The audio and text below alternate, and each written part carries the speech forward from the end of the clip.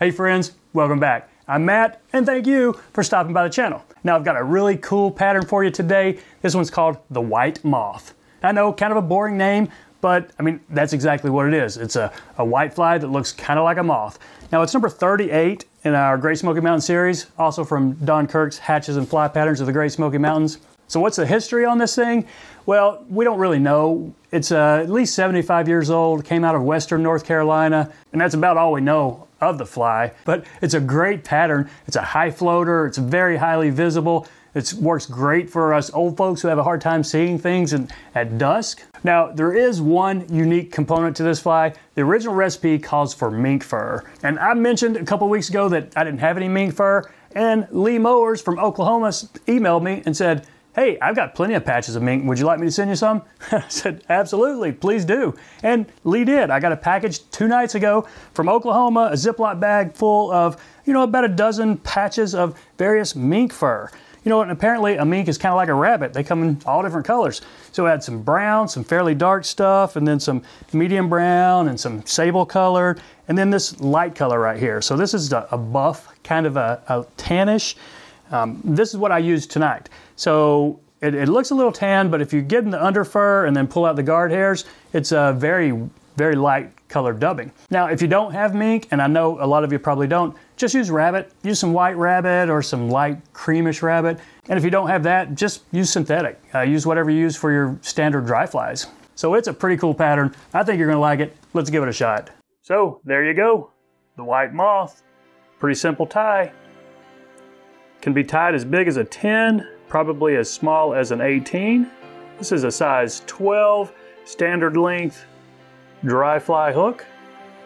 And I am using white thread. It's a 70 denier UTC. I'll lay a base down all the way to the start of the bend.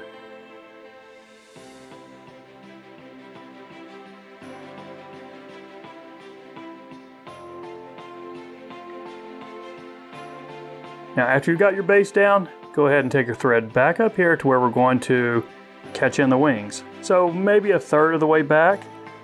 And the wings on this guy, just 2 tips of white hackle. So this is a rooster hackle.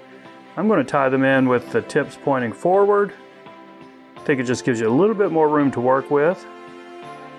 So I'm going to catch them in where my thread is hanging. That's where we're going to post them up. So I'll do a couple of wraps right there and then kind of stand them upright, see if that's the length you want. And that is about the length I want. So I'll go ahead and a few more wraps to secure them back here. And we'll go ahead and snip this off. And I'm going to work on standing these up. Well, let's bury these butt ends before we do that.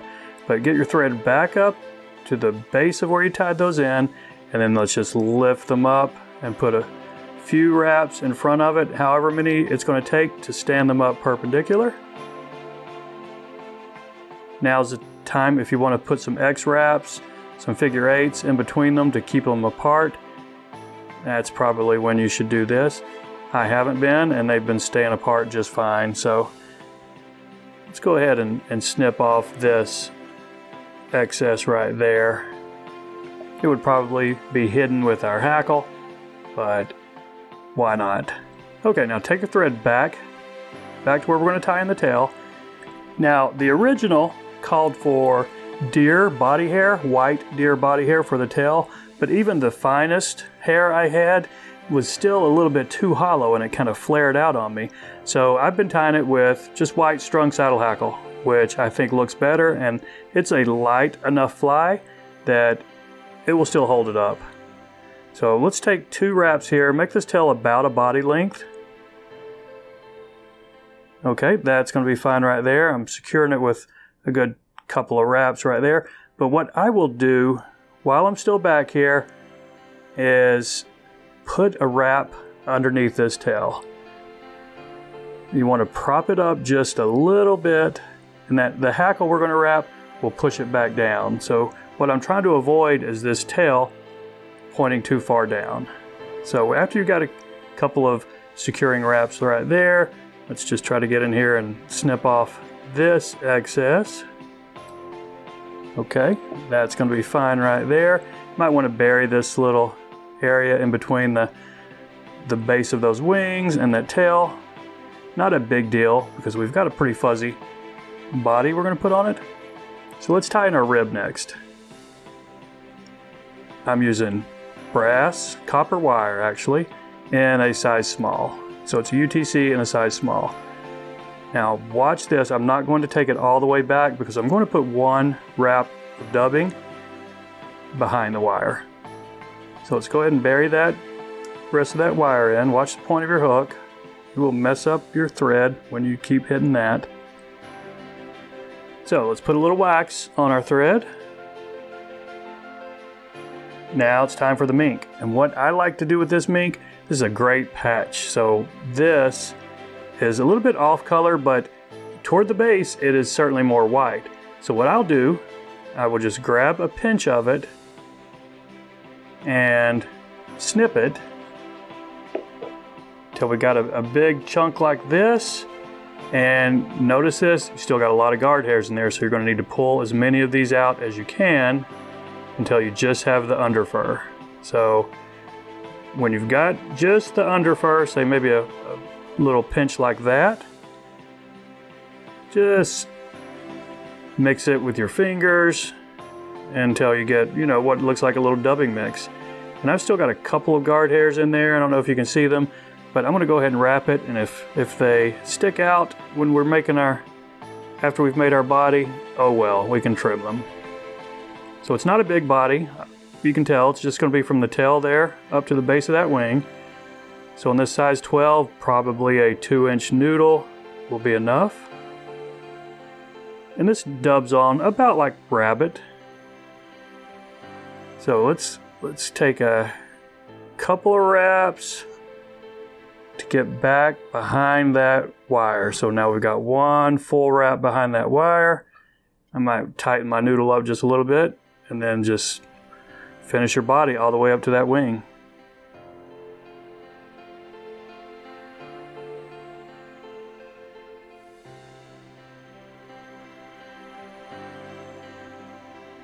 Okay, that looks fine. It's a little bit fuzzy up there at the front.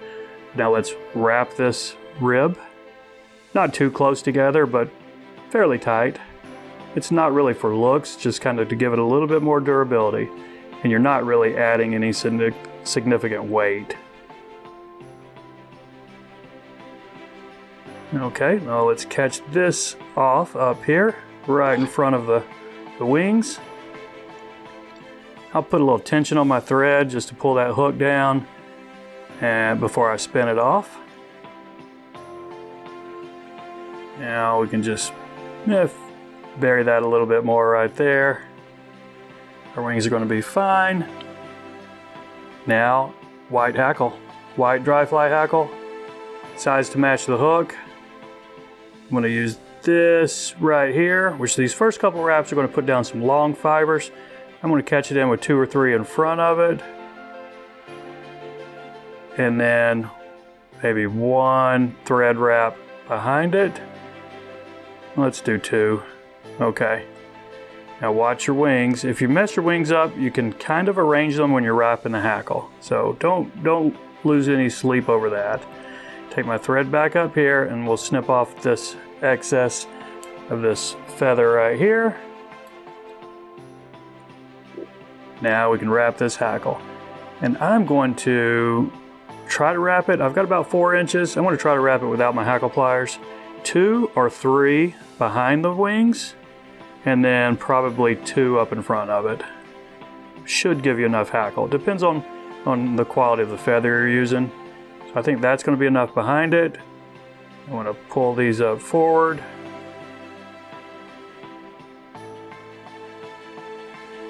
And let's see what 2 up here will look like. So I'm using this wrapping this hackle to try to help position these wings. I just want them still coming off the top and a little bit separate.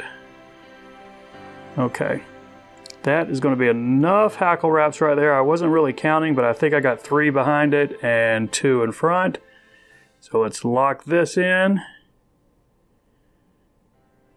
And we're gonna have a little bit of cleanup, but it's not gonna be too bad. So let's snip off this excess right here.